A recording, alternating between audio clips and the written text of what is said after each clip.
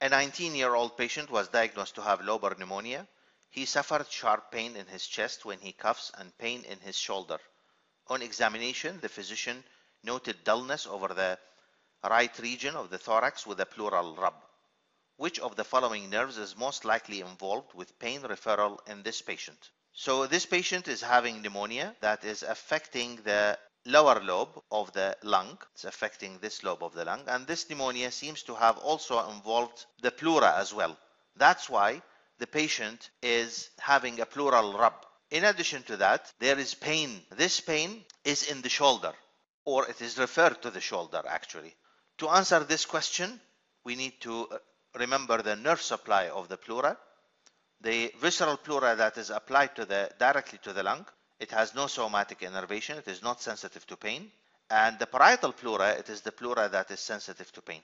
The costal part of the pleura, the parietal pleura, that is related to the ribs, in addition to the peripheral part of the diaphragmatic pleura, are supplied segmentally by intercostal nerves. The mediastinal pleura and the central part of the diaphragmatic pleura are supplied by the phrenic nerve. And it seems here that it is this pleura that is being involved and is causing the pain, because the phrenic nerve is a branch of the cervical plexus, and it is derived from three of the cervical nerves, C3, 4, and 5, but it is mainly derived from C4.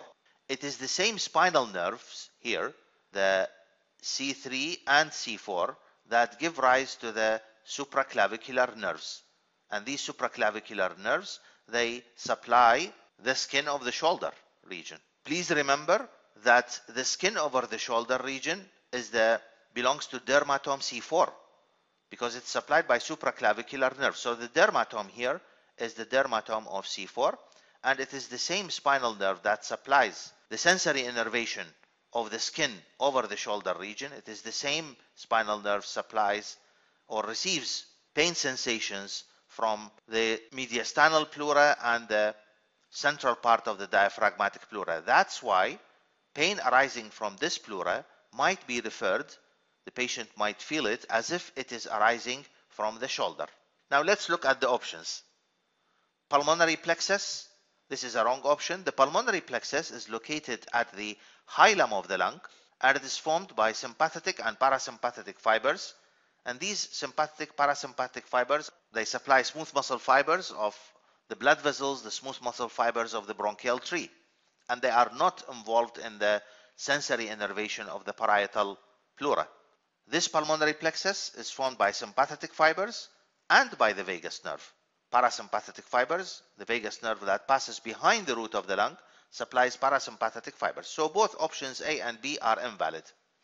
Intercostobrachial nerve, this is the lateral cutaneous branch of the second intercostal nerve, and this supplies, it doesn't supply the shoulder, it supplies the axilla actually. The skin over the axilla and the upper part of the medial side of the arm is supplied by the intercostobrachial nerve and has no relation in the pain transfer in this condition. Phrenic nerve is the correct answer, because the phrenic nerve supplies the pleura and is derived from the same spinal nerves that are involved in the innervation of the skin over the shoulder.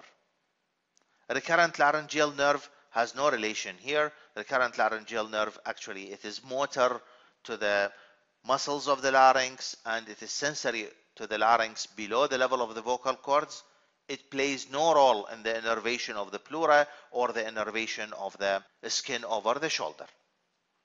So in cases of pleurisy that might be referred to the shoulder, then it is the phrenic nerve that is involved in this pain referral, because it is mainly derived from spinal nerve C4 and because the skin over the shoulder has the dermatome of C4.